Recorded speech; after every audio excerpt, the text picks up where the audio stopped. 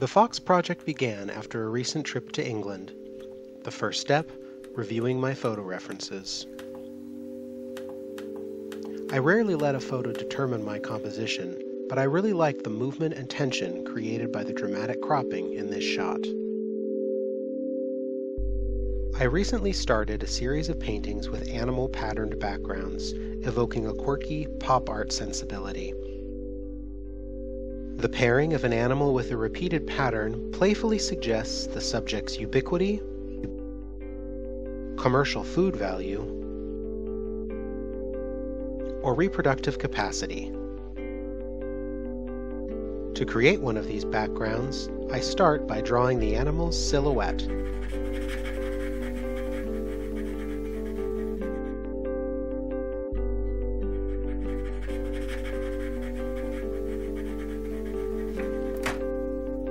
When finished, I scan my drawing into the computer,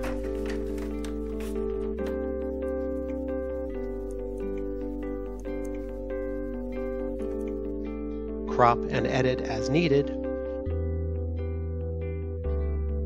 and then gradually piece together the overall pattern. Finally, I send the finished file off to a company that laser cuts my design into a custom stencil. Combining drawings from my photo reference and a printout of my background pattern, I create a full-scale study for the piece. Next, I black the back of the study with a number 2 pencil. Affix it to my painting panel.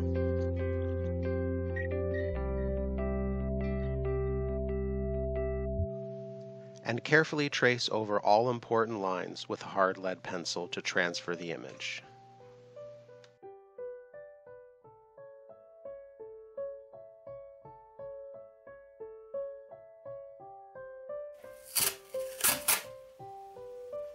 Using ordinary masking tape,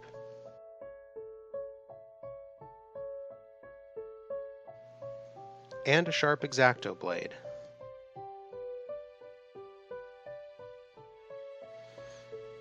I create a mask for the fox.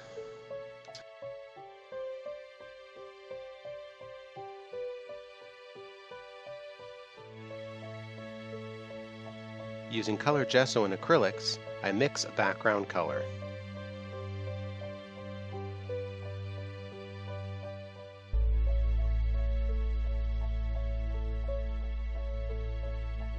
Then apply a base coat.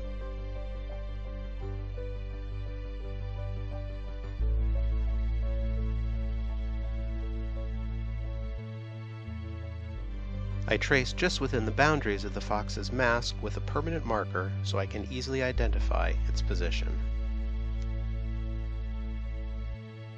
And affix my background pattern stencil in place.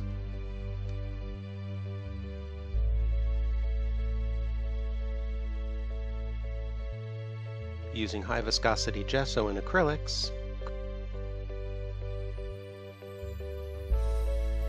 I mix colors.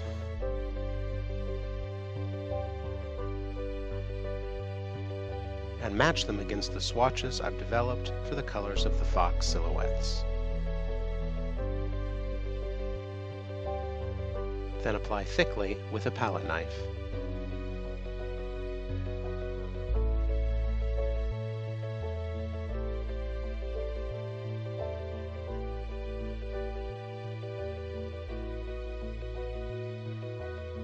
When dry, I peel off the stencil.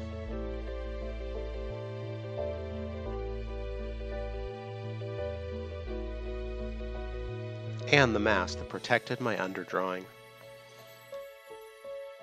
I've saved the negative of the original fox mask, and now I reapply it to the painting.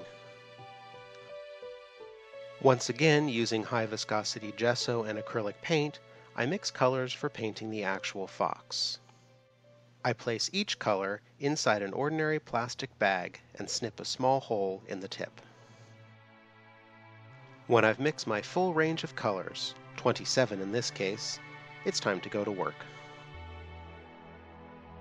I pipe the paint through the hole in the tip of each plastic bag, much like icing through a cake decorator. This allows me to balance a degree of looseness with some measure of precision.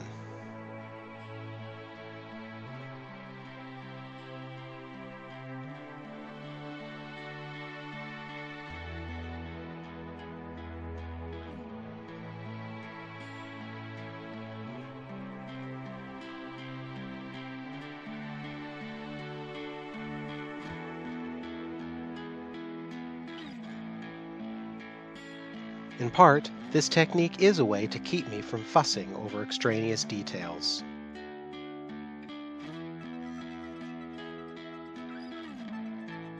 Once dry, I remove the masking tape and then fine-tune the edges.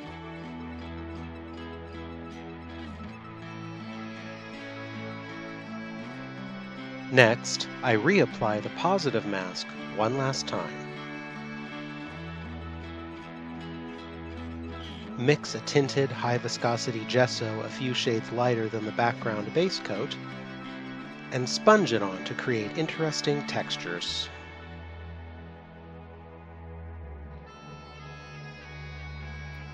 Off comes the mask,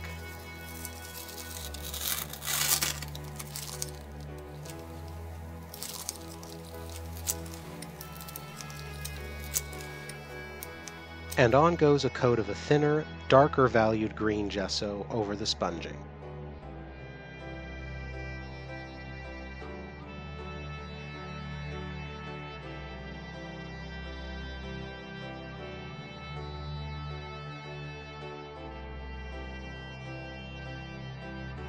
Low viscosity gesso tinted with liquid acrylics form the basis of a new palette for the fox.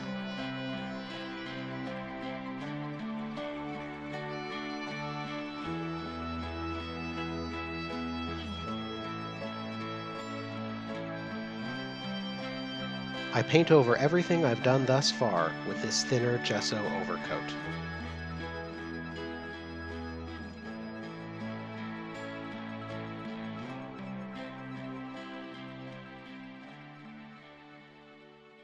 Now it's time for perhaps the most unusual part in my process.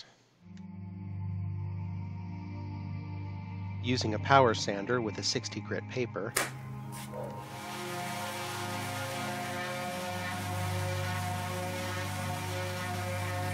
I sand down the entire surface of the painting.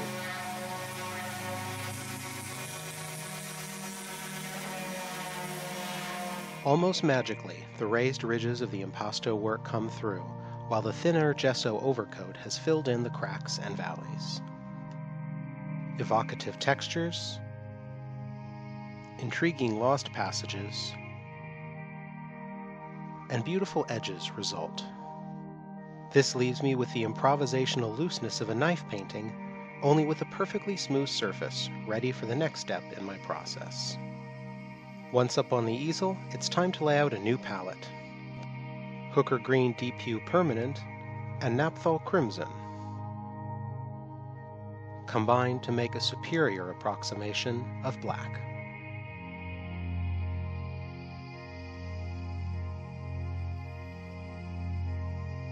Burnt Sienna, Bronze Yellow, Cadmium Yellow Deep, Titanium White, Dioxazine Purple, and Prussian Blue round out the palette.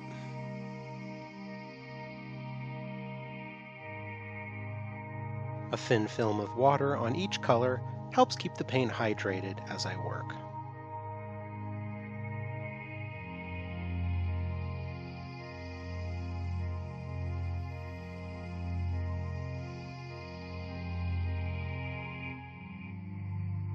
Previous stages can result in some hard edges, so my first priority is to soften them.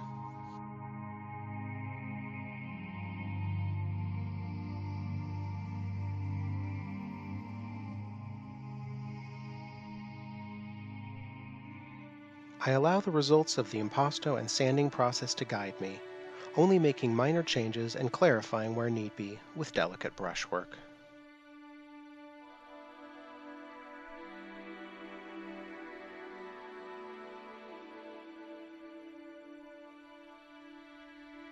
The idea is to enhance what my elaborate process gave me, without simply painting over it. As I near completion, I employ some more transparent acrylics, thinned with water, for final glazing. This is a great way to make minor adjustments in color and value without losing any of the underlying texture or detail. Lastly, it's time to punch in my darkest darks.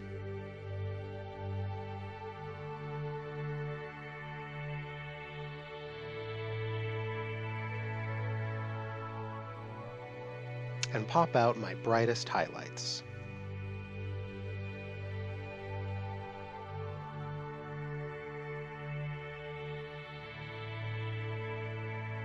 Finally bringing the Fox project to completion.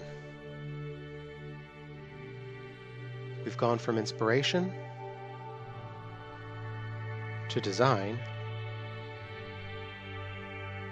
to a value study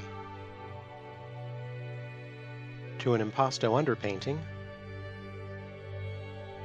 yet more layers of impasto, a gesso overcoat, sanding down, and finally minimal brushwork and transparent glazing. At long last, a finished painting.